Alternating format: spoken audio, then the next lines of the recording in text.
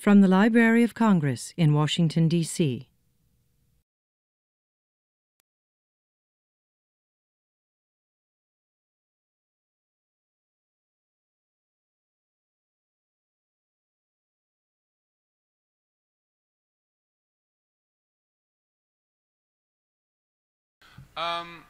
So we'll jump into our session here. I hope everyone's enjoying themselves. My name is Trevor Owens. I work with the NDIP program at the Library of Congress.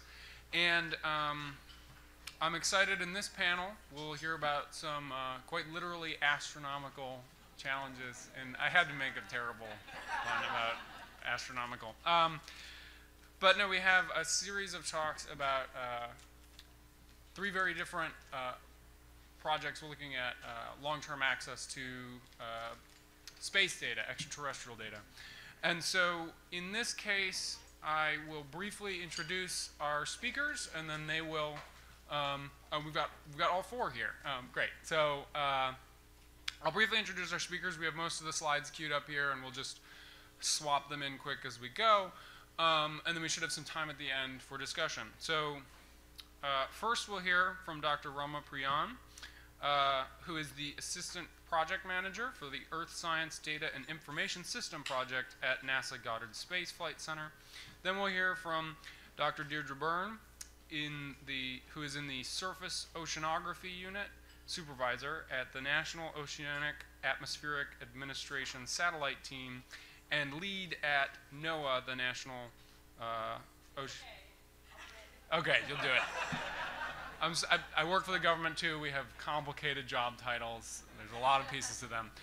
All of the presenters are going to talk about their work, in which case their specific vitaes will come out rather directly. And then we have, so those are two talks from federal partners working on ensuring long-term access to space data. And then Emily Frieda Shaw, Digital Preservation Librarian at University of Iowa Libraries, will talk about a project. And Karl Nilsen and Robin Dasler, research data librarians with the University of Maryland Libraries, will talk about a project at UMD. And then lastly, Vivek Navale from the National Archives will moderate discussion between them. So I think what's particularly interesting and neat about having these talks set together is we have two folks working in federal agencies, sort of directly working with ensuring access to space data, and three folks working on two projects at research libraries, university research libraries, working with varying astronomical data sets from different points in time. So without further ado, I will turn this over to Rama.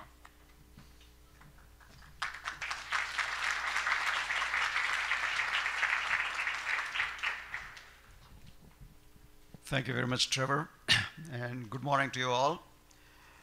I had a very exciting time here this morning listening to a couple of very creative people giving talks. And given those kinds of talks, this may sound a little mundane, even though it is a space-related program. It's very exciting. So let me go on. So I come from a project that's responsible for collecting, archiving, and distributing a lot of data that pertains to Earth observations. So why does NASA do this? NASA's role is to, one of the statements in the NASA 2014 strategic plan says, we need to advance knowledge of Earth as a system to meet challenges of environmental change and to improve life on our planet. So NASA's Earth science data systems play a very important role in supporting this objective by providing end-to-end capabilities to deliver data and information products to users. And NASA has an open and free data policy, and it promotes usage of data by a large community. There is no period of exclusive access, which means data are available as soon as the satellites are launched and instruments start collecting the data. And there is a period of initial checkout, which may last a couple of months, maybe 3 to 6 months. After that, the data are available, and there is no period of exclusive access. PIs of instruments don't hold on to their data until they milk the data for their own publications and then release the data. It's a no period of exclusive access policy. And data are available at no cost to all users on a non-discriminatory basis, except where agreed upon with international partners. We do deal with international partners from Europe and Japan and Canada and other countries. And if we have an agreement with them that says we're going to hold on to the data and we're going to charge for those data, we do. But otherwise, data are available at no cost to all users. The acronym EOS-DIS stands for Earth Observing System Data and Information System, and it is a key core capability in NASA's Earth Science Data Systems program. EOS-DIS provides end-to-end capabilities for managing NASA's Earth science data from satellites, aircraft, field measurements, and various other programs.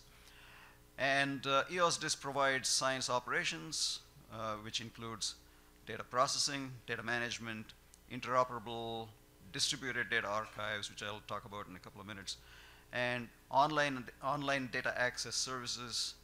Most of our data are online, so we provide online data access services, and Earth science discipline-oriented user services, which means there are individuals, people at our archive centers who answer questions with some familiarity with the utility of the data and how the data have been produced, and access to actual scientists who can answer further detailed questions. And we, of course, also need to provide network for transporting data to distributed system elements. So what kind of data do we archive and distribute? They are coming from various satellites. This figure shows multiple satellites that have been launched and are operating currently. And also aircraft data, as shown in the right corner here. That's only one example of aircraft mission, and there are a large number of those that have a number of instruments on board aircraft, and aircraft campaigns are conducted. Also, field experiments, which are ground-based or ocean-based measurements, are done as well. And the intention of this picture is also to show that the multiple disciplines, like ocean biology and ocean surface topography and sea surface winds, temperature, moisture, atmospheric properties, land properties, and ocean properties. All kinds of measurements of the Earth are being taken by various satellite instruments and aircraft instruments and earthborne or ground-based instruments. We are a very distributed system. We have 12 different archives where data are stored, and the archives are called DACs, or Distributed Active Archive Centers, and there are 12 of them. There are 4 of them locally at Goddard Space Flight Center in Maryland, and you've got one in Alaska, one in Huntsville, Alabama, and JPL in Pasadena, California, and so on. So there are 12 of these, and we process data from 10 different satellite missions. Archiving and distribution is done from 38 missions, instrument product support for 87 different instruments. These numbers change over time. These are current as of end of FY13. And we had 6,861 unique different products, and we had 1.7 million users around the world. And in 2013, we distributed 839 million products to this large community. So we are very active as an archive. And the first of the satellites that we were responsible for got launched at the end of 1999. And since then, the number of products distributed to the community has been increasing somewhat exponentially, as you can see from this curve. And in FY14, I think we're going to exceed 1 billion quite easily, looking at the trend.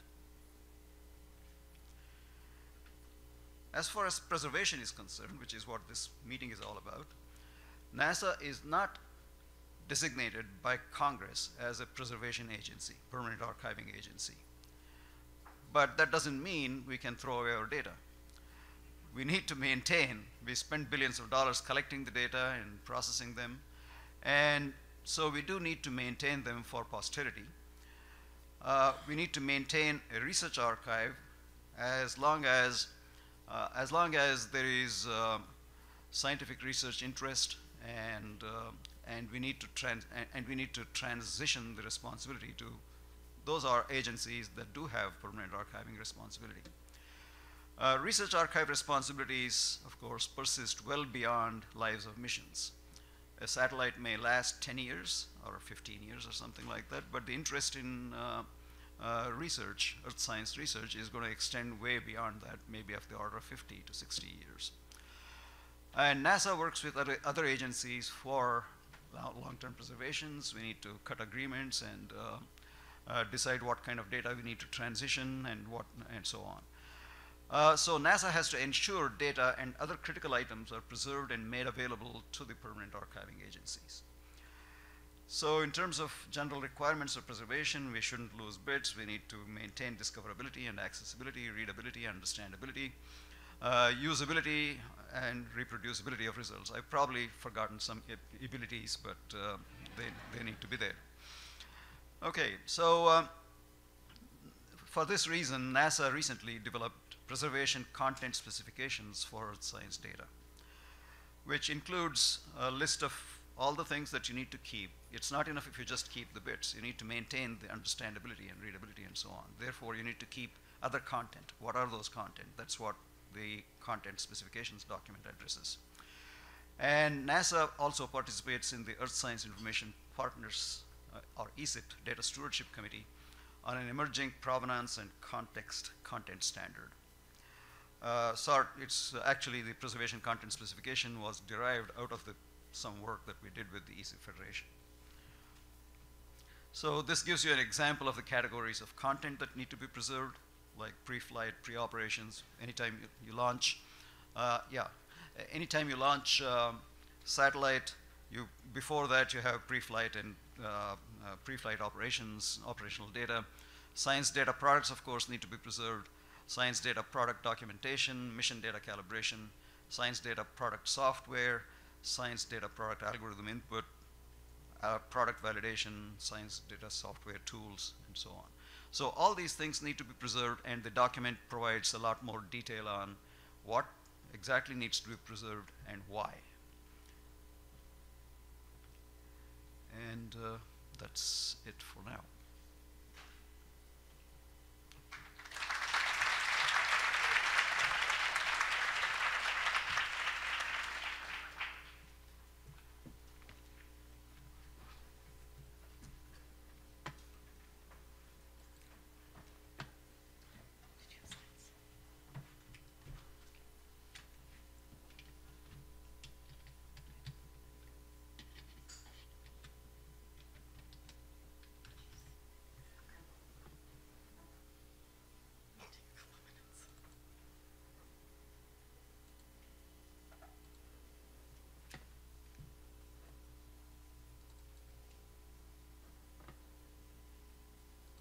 While the talk is loading, I'll introduce myself.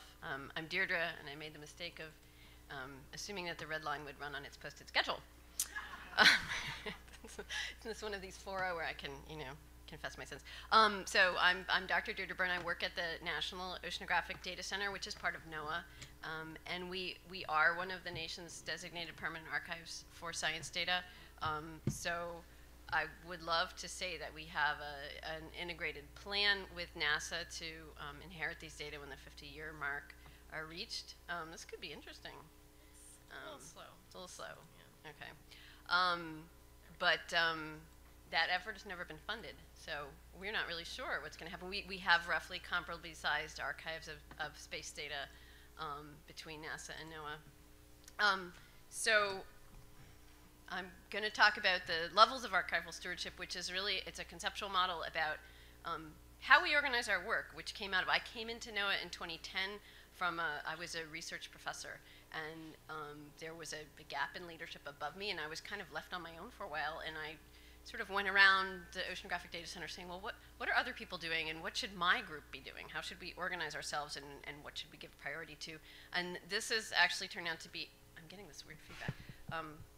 Widely applicable across our center, so we now use it. So I'm going to talk about scientific data stewardship, and I was trying this morning actually while I was stuck on the red line to think about how I characterize the differences between them. But I think one of the things that we often take for granted and we don't elucidate is that scientific data stewardship really requires human interaction to a high degree, and perhaps a higher degree than archive of textual information, because it is so specialized. It is completely useless without an expert to interpret it for you. So very much of what we do involves interacting with the data to try and retain that expertise for the long term on behalf of our nation and the world.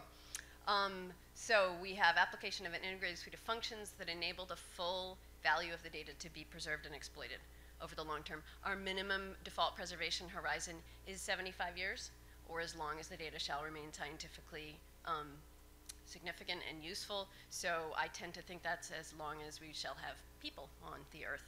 It's a very long time horizon. So there are 5 things that you need to have. Basically, you need to document the data and preserve it. You need to have provenance. That comes under digital preservation. You need to provide IT support so that you can maintain the integrity. You can provide access in flexible ways that evolve over time. You also need to be able to work with the data. So that's like one step, which is why I labeled that as digital preservation plus. You need to assess and ensure data quality. This is the driest part of my talk, I assure you. You need to engage with the scientific community that the best understanding is applied to the data. And that requires subject matter expertise, and you need continuity over the long term, and you need, of course, to pay attention to your media and things like that. So this is the conceptual model that I came up with when I was casting about for what do we do and what do we go about it. And really the archival part, the curatorship, is the very bottom level, and then much of our other activities are built on top of that. So we have long-term preservation and access, and I'm going to walk through these with examples. We have tailored access, which is tends to be, I think, a little more heavily emphasized in the science world because we have very large data sets, right? We're talking about hundreds of terabytes size data sets. I think last time I heard NASA has about 13 petabytes on hand, and we have about 11 in NOAA. So, I mean, these are massive collections of data. Scientific quality assessments, deriving products usually out of aggregates of data that would not necessarily be available to individual researchers around the world. Building climate data records, that's long-term connected series of stuff, and then various things on the national service level. So, and these are organized in requiring increasing subject matter expertise. So this was based on the NDSA levels of digital preservation. I actually sat down with our lead archivist, who is trained in information science, unlike me, and said, you know, how do we come out on this scale? Because I work with this, but I do tend to take it on faith that the people who have formal training in this are doing their job and it's done right. So we've got some areas to improve, particularly in formats and geographic location. I don't think we maintain 3 copies of everything. So to level 1, we bring in data and we have checksums, and we make sure that it is actually preserved. Typically it goes to 2 geographic locations. It's replicated on tape. It's kept on spinning disk if we think it's valuable enough. The next thing we do is try and provide tailored access, and by that I mean you have hundreds of terabytes and you want just a slice, or you're studying one particular geographic area. How do we provide that to you? So we spend a lot of time thinking about this. Another thing that we do is a lot of automated quality monitoring. NOAA has 17 satellites in the air right now. Some of those are on standby because we're an operational agency, so they're replicas of each other and they're just waiting. But many of them are actually operating, and one of the things we need to know is, you know, was there a calibration slip in 2011? And we need to be able to present that to people succinctly, so you can see the little arrow that I have there shows, in fact, where there was a calibration slip in one of our satellites that's flying now. And in the plot on the left, it shows you there's a missing chunk of data, and you'd be able to go back to the logs and find out why that happened, because it might affect the science you're trying to do. The next thing we try to do is actually, if you have a bunch of measurements that are the same type, what can you do? So one of the things that quickly becomes apparent, particularly with in situ data that we collect, is not so, well, actually, I'll take that back. One of the things that becomes apparent when you have collections of data, thank you, is you have biases. So you may have a particular class of instruments that was deployed, and then somebody, you know, whatever company comes up with the new model, and it turns out actually that there's a measurement bias between the two. And this is a picture of one This is an ocean profile, but the same thing happens with satellites, and typically we handle that by having satellites overlap in time. We launch one before the last one fails. That's not always possible, but that's the intent. And another thing you can do when you have loads and loads of data, as opposed to being an individual researcher with just one collection, is you can characterize a piece of data in relation to a very large aggregate. Is it typical? Is it atypical? That again gives you more insight into the significance of the measurement and what may be going on. The next thing that we do with the data is actually create aggregated products. And again, this is all oriented toward providing enhanced access. Many researchers do not have the technical know-how or the IT infrastructure to handle, you know, the 21 million temperature profiles that we have on hand, for example, or the 17 satellite missions. So we do things like make climatologies for them. So if you're a state fisheries manager, stock assessment manager, you might be able to go in and get one of our climatologies, and you could then take your most recent survey and you could characterize it with respect to the long-term mean, because we've provided that long-term mean. So we do a lot of that kind of activity. At the next level up, we create records that are de facto standards. Sometimes they're officially sanctioned standards. We have one that we produce, which is an official NOAA climate data record. It's called Pathfinder Sea Surface Temperature, and it's based on the intercalibration of advanced very high radiometer something from 8 satellites. If I was going a little slower, I could do it. But so we've intercalibrated 8 different satellites to make a 31-year time series of global sea surface temperature, which is it's a really important environmental record for everything from coral bleaching to fish stocks to water quality along the coast. It's used. It was before it was declared as an officially sanctioned climate data record. It was a de facto standard for many municipalities, cities, states, and nations. And at the highest level, we provide national service. An example of this would be at our sister permanent archive, the National Climatic Data Center. They make the climate normals when the Weather Service comes out and says the summer exceeds, you know, any records and is, you know, 3 standard deviations higher than the climate normal. They're the ones who actually went through and took 30 years of weather data and decided what's the average, what is our average weather across the nation. So one of the things that we do is the scientific community has kind of come around a format called NetCDF as a standard. And there are a couple of conventions that are very widely used, thank you, called Climate and Forecast Compliance and Attribute Conventions for Dataset Discovery. So we take those and we basically have said, well, there are 8 different kinds of oceanographic data that you might have, and here is a template. If you're going to submit data to us and you use this template, we can ensure that it will be widely understandable, widely discoverable, and able to be supported by a lot of automated protocols that we have. This is an example more on the IT level of what automated protocols we support. File transfer protocol, hypertext transfer protocol, most people don't even know what that means. Data access protocol, that's a very wonderful way of slicing and dicing your data, and our average data set that someone comes in and uses that protocol to access is about 100 times larger than our average data set in whole, and they're usually subsampling something like 1/10,000th of it. So it lets you pinpoint what you want. We have a live access server. We support GIS. We support Google Earth with KML layers, web coverage service, web mapping service, all of these different kinds of services. Again, it's a way to let the community access the data in the way that they're familiar and comfortable with it, so that they can spend their time doing the best interpretation of the data. And that's just a cute graphical view of our GeoPortal, which becomes a platform for all these different services that we deploy. And thank you very much.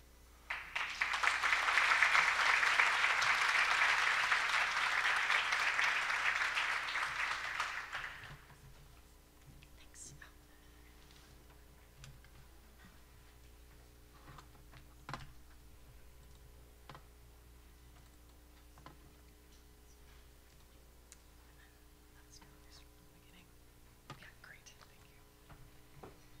Good morning. My name is Emily Shaw.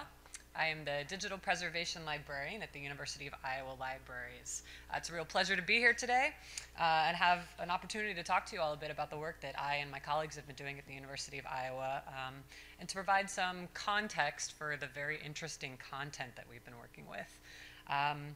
I've affectionately nicknamed this project the Shot in the Dark Project because this turn of phrase conveys some of the hopeful uncertainty of both our recent efforts at the University of Iowa Libraries and those of the late 1950s Iowa-based research team whose scientific legacy we are working to steward. So, Iowa. The first thing most people think of is probably corn, maybe caucuses, and perhaps the future birthplace of James Tiberius Kirk. You might not immediately think of landlocked Iowa as a seat of the U.S. space program, though last year's announcement by University of Iowa professor and plasma physicist Don Gurnett that Voyager 1 had reached interstellar space has helped to correct that perception somewhat. Iowans have a pioneering spirit and a history of exploration, and not just of the land west of the Mississippi River. In 1958, a few years before NASA came into existence, a team of researchers from the University of Iowa helped to make one of the first major scientific discoveries of the space age. Launched on the last day of 1958, Explorer 1 was an aptly named rocket. Developed in collaboration with the Jet Propulsion Laboratory, the Army Ballistic Missiles Agency, and the Naval Research Laboratory, Explorer 1 was the first U.S. satellite to be put into orbit around the Earth as part of the International Geophysical Year. Explorer's research team was based in Iowa City at the State University of Iowa, now called simply the University of Iowa. The team was led by Professor of Physics and Astronomy, Dr. James Van Allen, and comprised of an impressive group of research graduate assistants, including Drs. George Ludwig and Carl McElwain, and others. Personal journals and correspondence of George Ludwig, pictured here second from the right, revealed that the launch of Explorer 1 was a bit rushed. As we all know, the Soviets had beaten the US into space, having launched Sputnik in October of the previous year, 1957. Explorer was designed to measure cosmic radiation as a function of altitude, latitude, longitude, and time. It had a number of different instruments on board. However, it had no onboard data logger. This tape recorder, developed specifically for the Explorer rockets, was not ready in time for Explorer 1's launch. It was finished soon thereafter and sent into orbit aboard Explorer 3, which was launched in July of that year, so not too far after. The data from Explorer 1 was captured at receiving stations around the Earth, noted by name on this map of Explorer's orbital path. Each station operator was told when Explorer was scheduled to pass overhead so that they could turn on their reel-to-reel tape recorders and record the data transmitted telemetrically by the satellite as it passed by. Each tape recorded up to 15 minutes of audio data and recorded data from up to 7 channels on 7 tracks. After each recording window closed, and when Explorer had moved out of range, the station operator packed up the tape and sent it to Iowa for analysis. These are the actual tapes, this one from Quito. Back in Iowa City, each Explorer tape was played back and the data was printed out into graphs that look like this. Each second of data was represented by 1 centimeter. So a 15-minute recording could produce a paper graph 9 meters long, about 30 feet. Many of these graphs persist in the university archives. Figuring out if and how to digitize them and present them for screen delivery has been a bit perplexing. A small army of Iowa students helped to convert these graphs into numerical data that could then be computed. And while analyzing the data from Explorer 1, a curious anomaly emerged. At certain altitudes, the radiation data fell to 0. In the absence of data, in that noise, lay the big discovery. By the time the Explorer 1 data was fully analyzed, Explorer 3 was already in orbit and with more sensitive instrumentation. Explorer 3 confirmed what the data gaps in Explorer 1 suggested: the existence of large belts of charged particles surrounding the Earth, soon thereafter dubbed the Van Allen radiation belts. Dr. Van Allen and his research team captured the imagination of the American public. Dr. Van Allen is pictured here in his research lab, explaining his discovery to Walter Cronkite. This discovery had a significant impact on the development of telecommunications and for manned and unmanned space exploration. So what happened to all of the tapes? As the all too familiar story goes, the tapes went into a basement where they sat for decades, no longer useful for active research, but too important to throw away, and with no permanent archival home. So fast forward to 2009. Special Collections at the University of Iowa got a phone call from a facilities manager of a building on campus that used to house Dr. Van Allen's research labs. He wanted to let the libraries know about several thousand musty-smelling tapes in the basement, some with the words Explorer and Vanguard written on their boxes and cans. Unfortunately, the basement storage area had minimal environmental controls. There was significant mold growth, including the cardboard, Ampex, and Scotch tape boxes, and many of the tapes themselves. On a campus still reeling from massive flooding the previous year, an emergency grant from the state of Iowa was secured to clean, rehouse, and move the tapes into the main library. 2 years later, when I was hired as the library's first digital preservation librarian, one of the first projects assigned to me was to secure funding and get the Explorer 1 data tapes digitized. A generous grant from the Iowa-based Carver Foundation was given to the libraries to do this work, to digitize the tapes, and to share the data and associated archival materials with the public. The libraries would make the full data set available to scientists to analyze contemporary tools and methods, and weave an engaging narrative of early space exploration at Iowa for members of the general public. Our friends at the Media Preserve managed to track down a machine very similar to the original, the one that was originally used to read the data.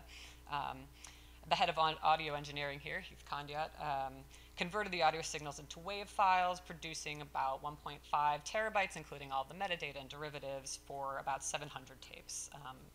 And that's as many as there were as far as we could tell.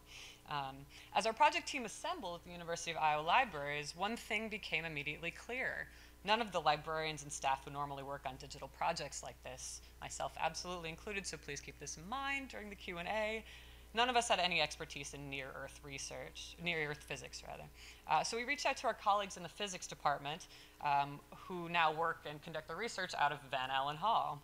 The partnership has been invaluable. Our colleagues in physics have been tremendously enthusiastic about our efforts to preserve the legacy of their field and of their department. They've helped us track down Explorer 1's orbital ephemeris data set, which was digitized by Google from the collections of the University of Illinois at Urbana-Champaign and is now preserved in HathiTrust. Which we learned is critical to interpreting the audio data recorded on the tapes. So the data is digital. Now what? Oops. So the machine that was used and the original machine. Our work with this data is very much in progress. With guidance from our colleagues in the physics department, we plan to prepare the audio data and ephemeris data set to be archived with the National Space Science Data Center by packaging it in the common data format. We're also working with a professor of journalism and Van Allen biographer to weave an engaging narrative. Lab notebooks and personal journals will be made available for crowdsourced transcription through the library's DIY history platform. And our work with this data raises many interesting questions without easy answers. Archiving and sharing research data is a really hot topic in research libraries and research spheres. And libraries are struggling to figure out what our role is and how to make a meaningful impact without necessarily having the expertise, the scientific cred, or the infrastructure to do so. By claiming the digitized research data as part of our archival collections, we've committed to preserving this product of faculty research in perpetuity. So what do we do? What do we do now if these tapes if we had not digitized these tapes, what would happen to them? We learned recently that there was a warehouse full of tapes that had been destroyed about 3 years ago on our campus. What would we have done if we had found those? We don't know what they contain. We know that Explorer 1 hinted at a very important scientific discovery, but we're not certain about the scientific usefulness of that particular data set. It has a lot of historical value. So I'm going to just leave you with those questions that we can hopefully explore a little bit more in the Q&A and play you a little clip from one of them. I hope this is not too loud.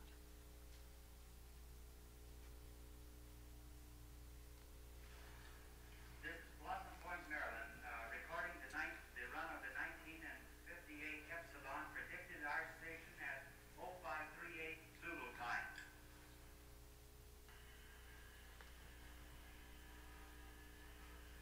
It's not easy listening.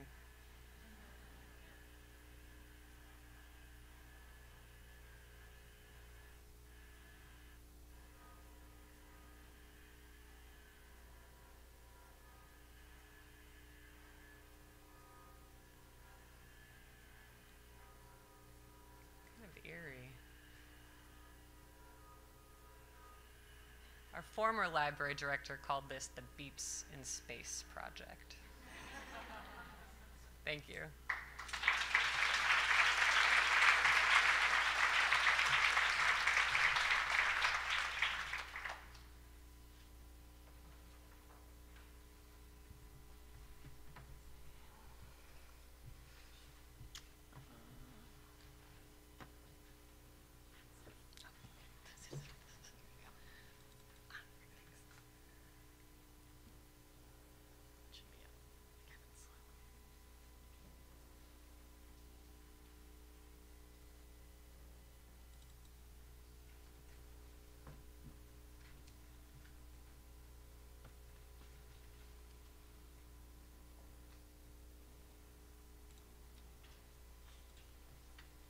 Okay, great. All right, hello. My name is Robin Dasler. I'm the Engineering and Research Data Librarian at the University of Maryland, just up the Green Line in College Park. And this is my colleague, Karl Nilsen, who's the Research Data Librarian there as well. So we're going to talk to you a little bit today about preserving a relational database for extragalactic distances. So first off, Karl and I are at part of a group at the University of Maryland that is currently dubbed Research Data Services. This is an interdisciplinary, cross-functional team in the University of Maryland Libraries. It is made up of people from the public services realm, like myself. The engineering part of my title means that I am a subject liaison. And for also made up of people in sort of the more ITD realm, like Karl, and we have other people also with our Maryland Institute for Technology and the Humanities and a bunch of other sort of cross-functional areas in the library. We're primarily concerned with any issues in the library realm that relate to data management, data curation, data publishing, data preservation, and any sort of related topics like that to making research data go for researchers, basically, and to be accessible into the future. So because of this, last year sometime we were approached by a researcher at the University of Maryland who was part of a team that had created this database they called the Extragalactic Distance Database, or the EDD, the ED. And this is a database that they put together to help determine distances to galaxies and distances between galaxies based on kind of compiling multiple measurements. Because galaxies are so far away, it sort of takes a lot to figure out exactly how far away they are, because space and time get sort of, fuzzy when you move out into space. And so this is a way for them to kind of gather these multiple measurements together and try to determine these distances. So the data that is in this database is compiled from various data sources. A lot of it is culled directly from astronomy literature, and some of it is observational data sets from various other telescopes and that sort of thing. It is currently running with MySQL. It has sort of a file system and a web application to give it sort of a web interface where people can access it. And it is roughly 500 gigabytes in total, so not super, super big, but not super small either. And you can actually visit it, if you would like, at edd.ifa.hawaii.edu, which is its current home. So this is an example of some of the how you can make some queries in the database. You see sort of the way its interface looks currently, and there's a bunch of different kinds of measurements that are available there, and you can search by galaxy name. And then this is the kind of results that come back. So you basically just get your big tables related to the galaxies and the measurements of interest. So there were a few different objectives in preserving this database and in making it accessible. And the objectives, of course, varied based on whether you were the PIs responsible for this or whether you were a library. So primarily, as you did see from the URL, this is currently housed at the University of Hawaii because one of the researchers involved is based out of the University of Hawaii. The astronomers were basically concerned about their work disappearing after they retired, was mostly what this was about. So they didn't want their work to disappear into the ether. They wanted to still be able to be available and have value to people. They didn't want it to wind up in a basement somewhere, as other people have talked about. So for them, their goals were really replication of the database and continued access and some form of data peace of mind, some kind of sense that the data would not necessarily be going anywhere for the foreseeable future, though it wouldn't necessarily need to be permanent, just until something better came along. So on the curator side, on our side, the kinds of stuff we were interested in, of course, were access, continuing to provide access to this resource and letting people be able to use it. We wanted to take on some stewardship of a regular used reference collection. So that's essentially what this is the same thing as a reference collection in your library. That's kind of what this function this serves. And we also thought this would be a really great opportunity to engage in a little bit of curation and preservation R&D, kind of related to preserving a database that is both currently still functional and still being added to, and that we really wanted to preserve as a database rather than just flattening the information in it and storing it in a different way. So currently, in order to get this going, some of the tasks we have set up for ourselves is we did allocate some server space at the University of Maryland. We set up rsync for an initial transfer and hopefully to get some regular syncing going on a regular basis. We're trying to gather the database, get sort of an initial ingest, assemble it and sort of test it on our virtual machine to make sure it's all functional.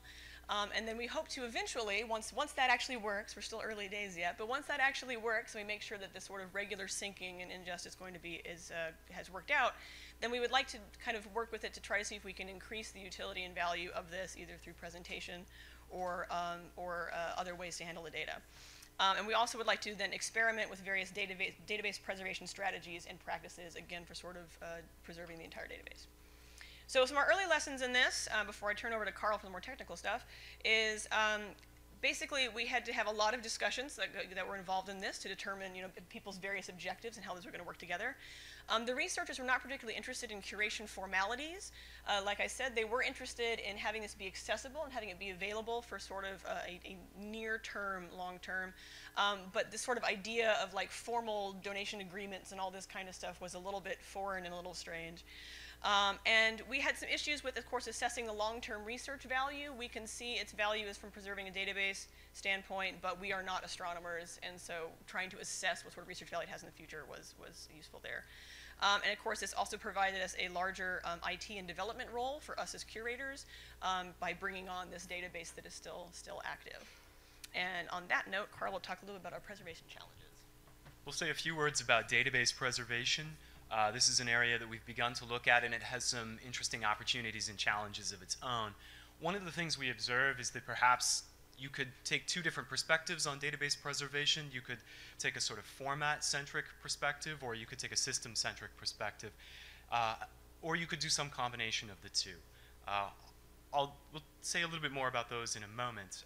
But one of the key observations for us is that the intellectual value of the database is actually in say ad hoc combinations of data from multiple tables. This has to do with the nature of this particular database, but it's the reality of relational databases that the intellectual value comes out of things like joins and selections, what we, in other contexts you would call sort of merging and subsetting data.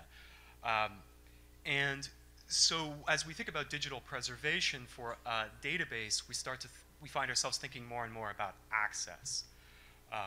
So to say something about format-centric preservation, there could be a number of strategies that you could use. Most database management systems have some capacity to dump out data into a set of files or a single file, so SQL, CSV, XML. And then at some point later on, the database can reload that back in. There has been some research as well, some very interesting research on tools for doing specifically this kind of work. The software-independent archiving of relational databases is one example. I believe there's a talk about this coming up shortly. And another tool called Database Preservation Toolkit, and what these do is they export the data from the relational database as XML, and the idea being that at some point in the future, you could load that XML back into a different system.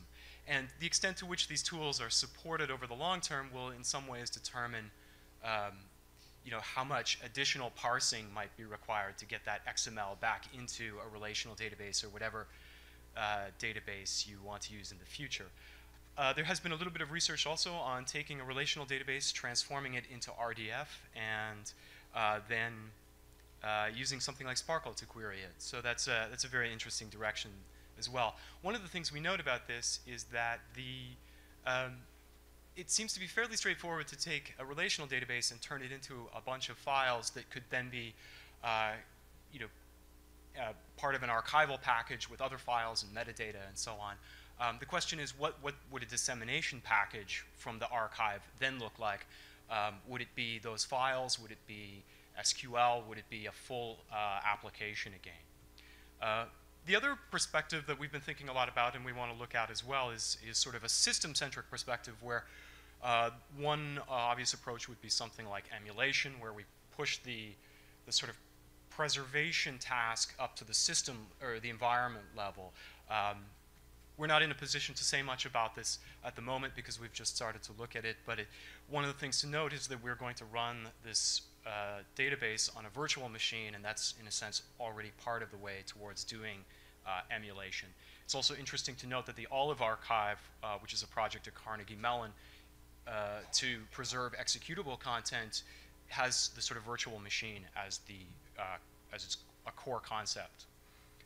Another approach that we are interested in is thinking about how access and continuing to provide access is itself a form of preservation. And this has a lot to do with the objectives of the researchers in asking us to become stewards of this database. So this would be a case of in a sense, migrating from one web application to a sort of more modern web application. And so that's, in a sense, collapsing the digital preservation horizon down to something like 10 years at a time.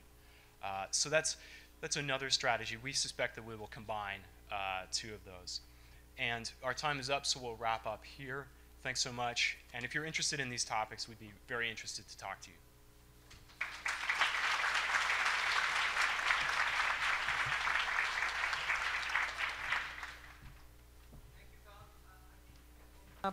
For questions from the audience, so please raise your hand. I can see or locate you.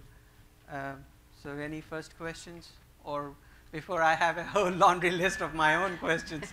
So I would like the audience to engage. Yes? So each of you has very large and very diverse data sets. And so can you talk a little bit about how you come up with controlled vocabulary and metadata structures for how you apply and embed metadata into each of your data sets?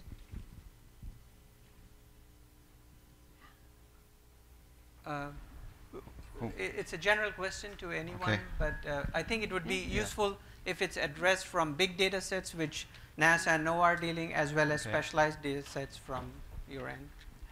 Yeah, my project, I didn't mention this before, it got started about 25 years ago. And we came up with, there is a system called the EOS Disk core system, which is a large system. It's common software that's used across 3 or 4 distributed active archive centers for the purposes of the Earth observing missions, which are producing multiple terabytes of data or petabytes of data for us. We created a metadata model to start with, so that became the standard, and all the instrument teams that got the data and produced geophysical parameter type of products use that metadata model so that every product that's produced has the associated metadata automatically generated. And we also have, for the world, we have global change master directory, which is also part of the international directory network. So there's a lot of controlled vocabulary generation there as well. There's a scientific process by which, the science community involved process by which the keywords are determined. Does that answer your question? Okay.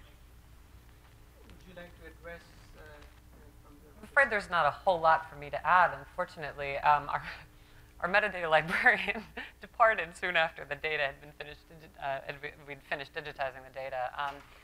There's minimal metadata that we actually had to begin with for these tapes. Some of the boxes and the cans that the tapes were in had dates. Some of them had dates crossed off. So what do you do with that? So it will be a process. We sort of have a trend. the University of Iowa, and I think in other places, of crowdsourcing some of the creation of metadata. So there is an intent, although it's a bit fuzzy at this point, it's still just an intent, to outsource, or to crowdsource some of the creation of the metadata. As you heard in the clip that I played, the station operators identified their locations and the dates and the times.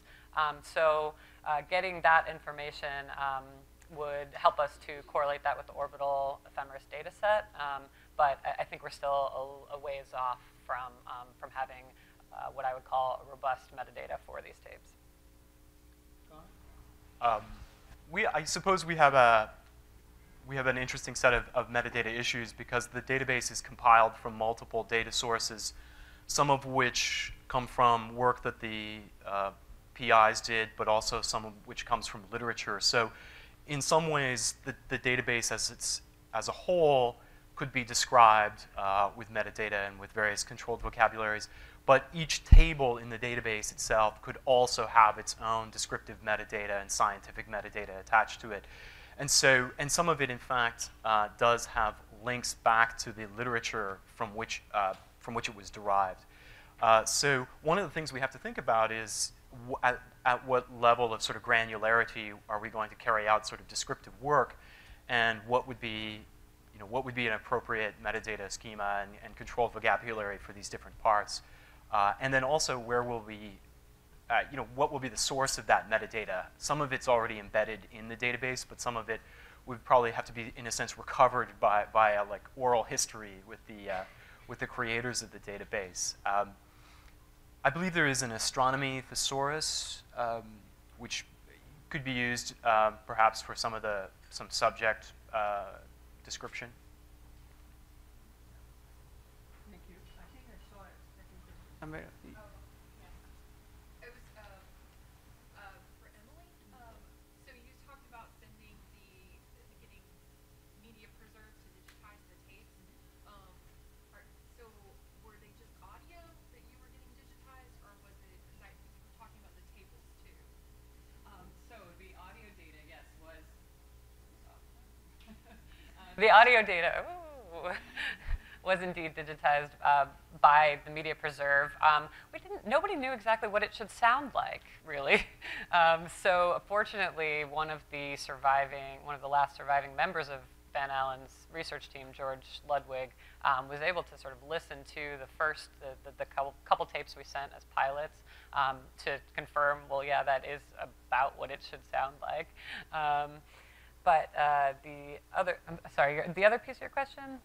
No, I was asking also, were these computer tapes or there were audio reels? Because they look like computer cartridges. They're audio reels. Oh, okay. Yeah, all right. Yeah, they were. The orbital ephemeris data set that I referred to that had been digitized by Google was produced, there's some missing pieces of the story that we're sort of trying to piece together now. The data is analyzed at the University of Iowa by a small army of graduate students. And then what I'm not certain about yet is how the data got from there to this report produced by Goddard 3 or 4 years later. So there may be another data set somewhere that sort of compiles all of that, that then produced the orbital ephemeris that was published. And so there's a lot of like analog to digital, sort of back and forth. These things, yeah. Any other question? Please raise your hand so I can see. Yes.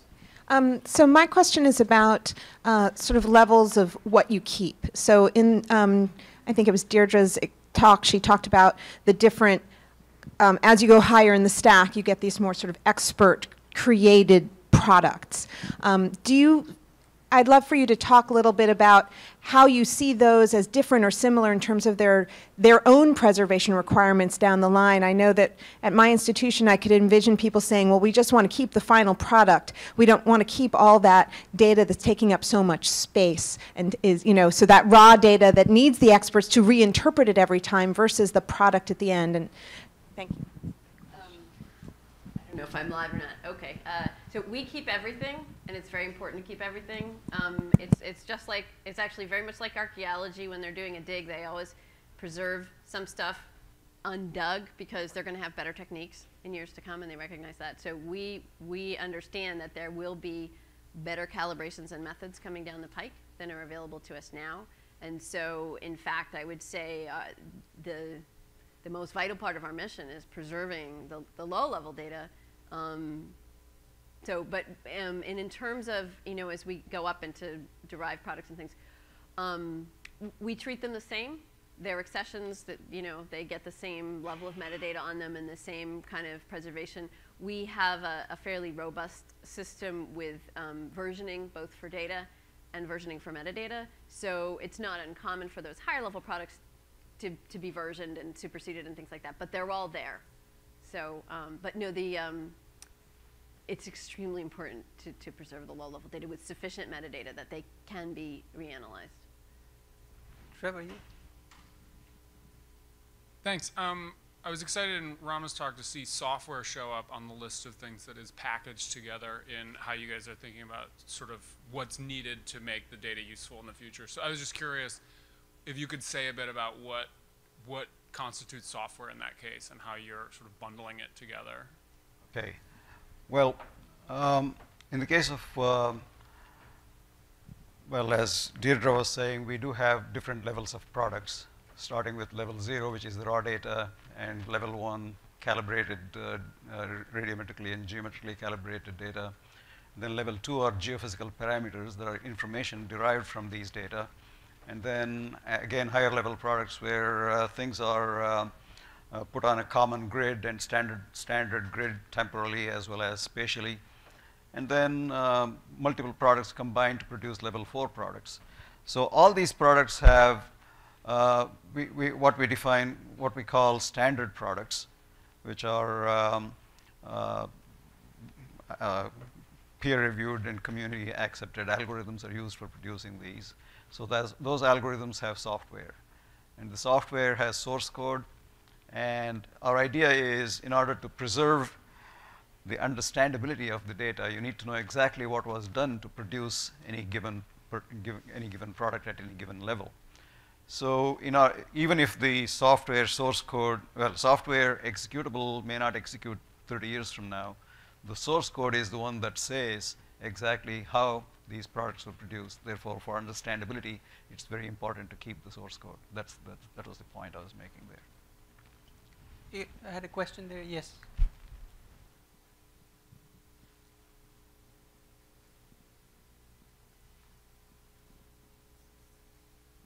Hi, thanks so much. I had kind of two somewhat related points. One is just, I saw recently from NASA that there was an RFP that was put out around planetary science data, and it had a rather broad scope. It was kind of around innovation in general, focused on access and management and preservation, but it explicitly called out kind of data management, preservation, and access as aims of the RFP, which was really exciting. And as we looked at that and we reached out to others to try to find partners, because we are experts in archiving and preservation, whereas we wanted to find people that were planetary science experts so we could talk about the needs for tools to be developed. And what we found is what I think was touched on a little bit in the talk is the one of the big disconnects or challenges is the disconnects between communities. How do you bridge that gap at different terminology, different aims, different backgrounds and contexts? So I guess I'm interested to hear a little bit about how you think what's the evolving nature of bridging that gap between communities, and kind of if you could talk a little bit about what the folks like us can do in this room to reach out to those in the sciences and I think there's a lot of people in this room that already do that, but I think we have a long way to go before we are where we would like to be. So I think this question is a broader question and could be addressed by just almost everybody in the panel. So we can start from here, Deirdre. This is closest to me. No, I don't have a clue. I mean, I spend so much of my waking time thinking about ways to serve our designated communities, right? That I very rarely go beyond that. I do think there are emerging standards across disciplines, and that's a very hopeful thing. And people are realizing the value of standards. But that's just not even on my radar, I have to say, sadly. Yeah, I think I'll have to agree in that frustration. Generally, we do have, in terms of we focus on connecting our users, scientific users, or scientific or other users, with the archive centers, data archiving, distributed active archive centers, or DACs. And each of the DACs has a user services group which understands the data, and is able to explain the data to a novice user or point them to people who can explain them well. So that's from the point of view of making the data more useful to the community. In terms of how to bring technologists together with the scientific users, I think it's actually NASA puts out these calls and encourages such communication. But I'm not sure what more can be done. It's really not my expertise. So before I go on, could I engage both of you on, there may be other question. NASA has this, you're familiar with NEXT, which is NASA Earth Exchange, which is the first big data experiment they are trying to do with large EOS-based data sets. So the experiment is to be able to take the data sets itself, the software, the work processes, the flows, and all together in order to give across the board. Of course, the first would be subject matter expertise who have the expertise to be able to use that. But the goal is to be able to move from just being domain specific to all across, and perhaps that could go in that direction. I don't know, I'm not an expert, but I thought I'd bring that here. Would you like to share about the NEXT? Well, you explained what NEXT as a program does, so I don't think I have much to add to that. Okay. Yeah. So you can.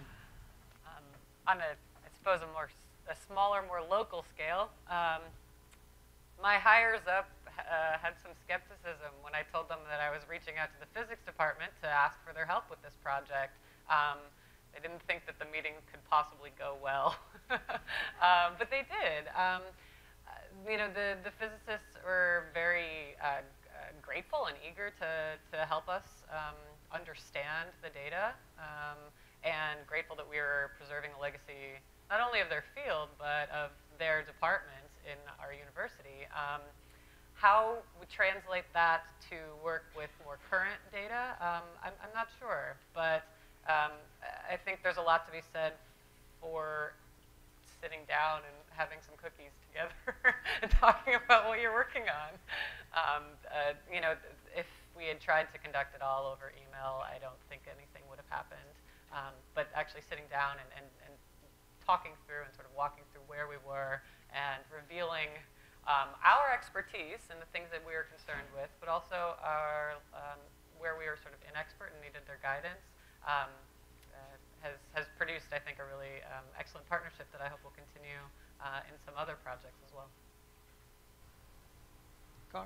And I think for I think for us at the University of Maryland, we did a lot of research data services, a lot of outreach. And so we actually were approached by these researchers because they'd seen a little piece in our library newsletter thing about how we can, you know, assist researchers with research data, bring us your problems, and so they're the ones who showed up with this. I think a lot of our discussions, though, as we kind of alluded to in the talk, they were very eager to work with us and to provide the database and to kind of give it a home, a more sort of guaranteed home than the just server that's in their own office. But I think our approach to curating this was at times seen as sort of like unnecessary formalities, you know, because with sort of the sharing aspect of the astronomy research culture, it was just, well, you know, we have this database, we just want to give it to you. You know, we don't need like any kind of formal agreement or whatever, because if you were another researcher, I would just give it to you. Like, that isn't really how this works. And so kind of trying to explain where we were coming from sort of that sort of provenance angle, while appropriately describing everything and kind of how, you know, we shared goals and we still want to do all the same things, but we need to make sure that you can understand the data 20 years from now, I think was beneficial for us.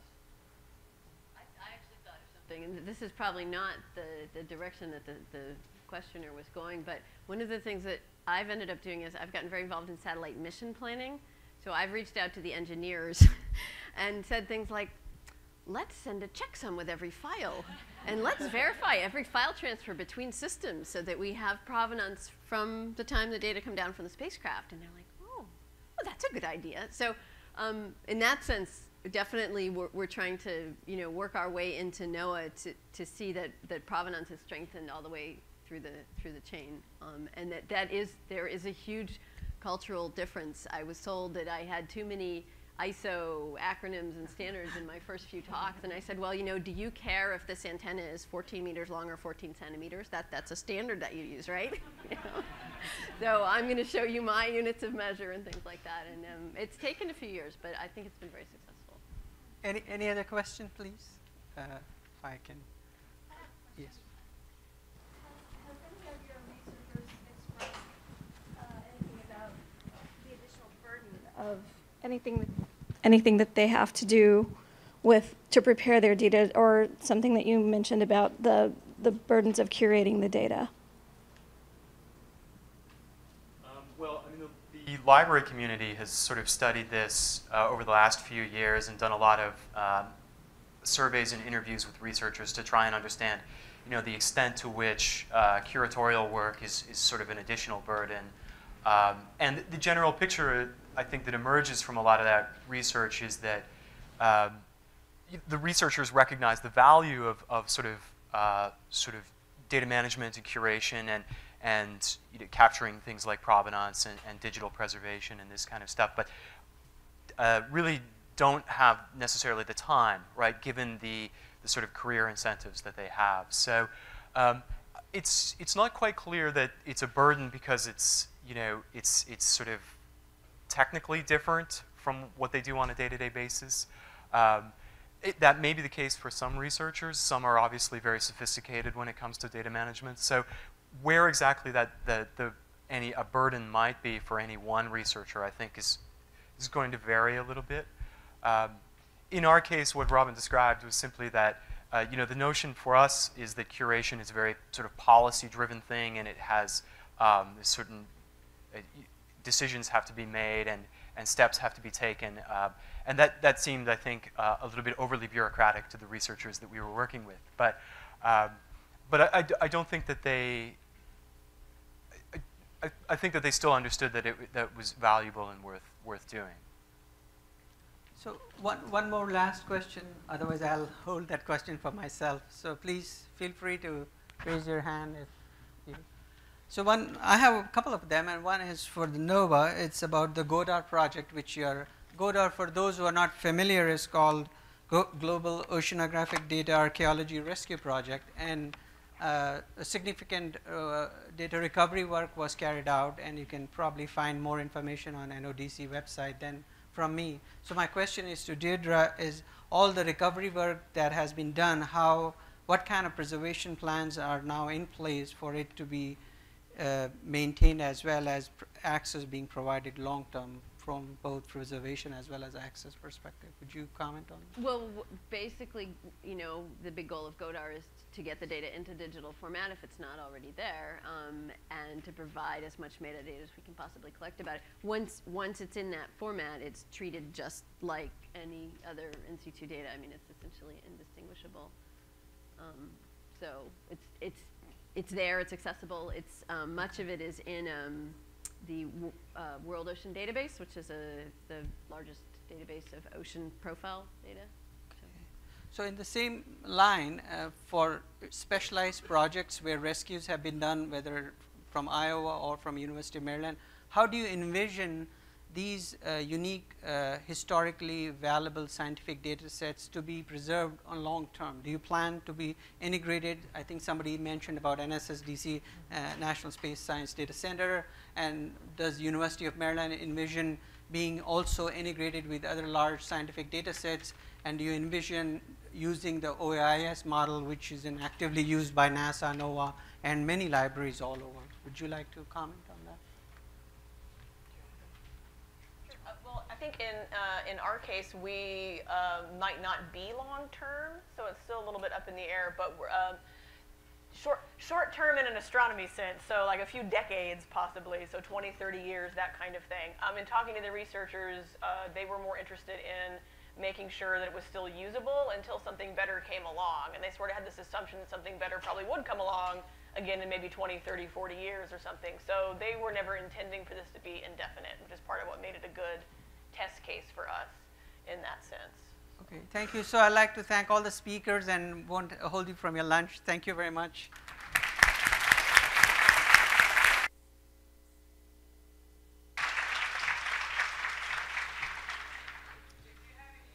Individual questions, please feel free to ask them. They will be here during lunch. Thanks. Thanks to our panel, and yeah. This has been a presentation of the Library of Congress.